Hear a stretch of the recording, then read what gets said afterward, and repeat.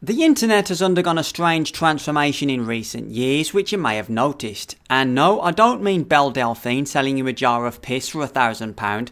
I mean the complete Orwellian takeover of free speech. Gone are the days when the internet was a wild west of different ideas and viewpoints, i.e. an actual diverse environment. It's now become little more than an extension of the mainstream media. You can see this by a simple YouTube search. Search any political subject and the first dozen pages of results will be nothing but BBC, CNN, late night talk shows and all the rest. Actual independent sources get buried by the algorithm or simply deleted off the platform altogether. Google is much the same, blocking or burying sites it doesn't like under the false pretense of protecting users from hate speech.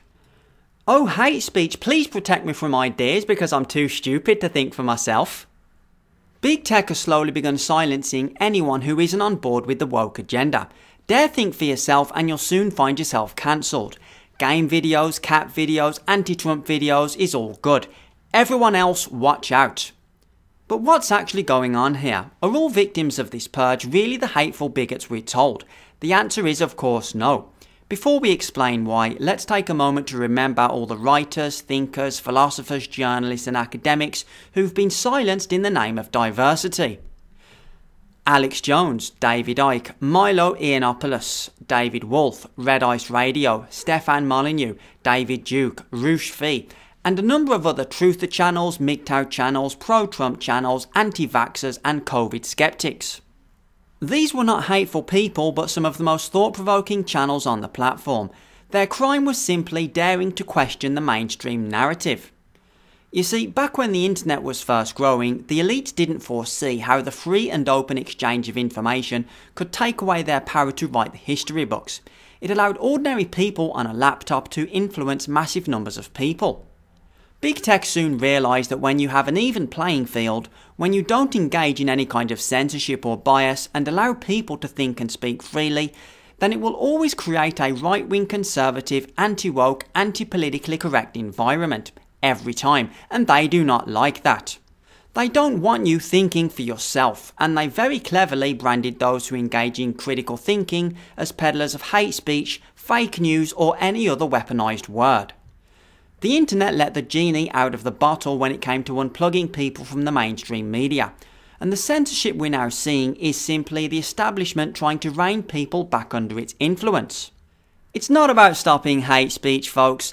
They're trying to stop the awakening of human consciousness that inevitably arises with the free, unfiltered, uncontrolled exchange of ideas. The internet allowed ordinary people to start writing the history books, and they do not want that. In his book The Liberal Media Industrial Complex, Mark Dice writes, "The 2016 election proved that the balance of power had shifted from the tight-knit mainstream media to the hands of everyday people using Facebook, Twitter and YouTube to spread their message. In order to regain control, the media began working with Silicon Valley to rewrite the algorithm so these big tech platforms would favour their content above that posted by ordinary people. It's an understatement to say that what's happening is a conspiracy between big tech and the mainstream media, which are working together to give traditional outlets the loudest voice. In other words, they're trying to put the genie back into the bottle. We often think of the culture war as being a conflict between the left and right, or on a deeper level the conflict between the masculine and feminine. But what it truly represents is the conflict between those who are free of the mainstream media's influence and those who are still plugged into it.